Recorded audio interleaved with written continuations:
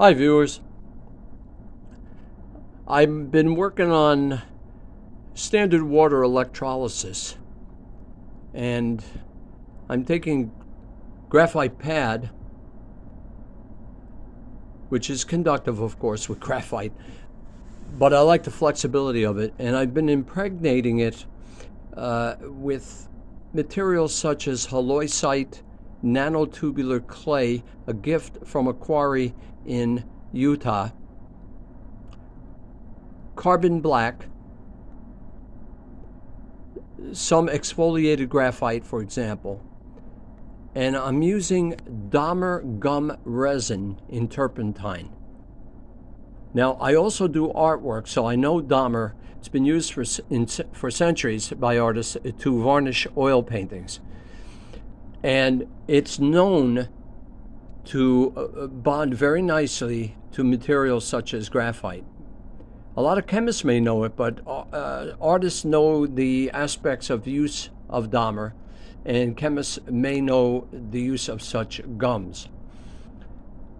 And the trick is to apply enough to get surface area enhancement, retain conductivity or enhance it, but not build up so much you get resistance. Now, what's interesting here, let me see if I can fish one out. These were not pyrolyzed, but you can see the beautiful deposition by hand on a rectangular sheet of graphite. And I'm also coating graphite cylinders. So that has not been pyrolyzed, but it adheres beautifully. I let the turpentine evaporate off. Here at school I put it in the fume hood. And also for water electrolysis I included some silver 1 oxide, which will enhance oxygen evolution and at the anode, and thus we can get the water, the oxygen in water, to form oxygen gas. Now later on I'll worry about collecting. I didn't even measure the electrode surface area.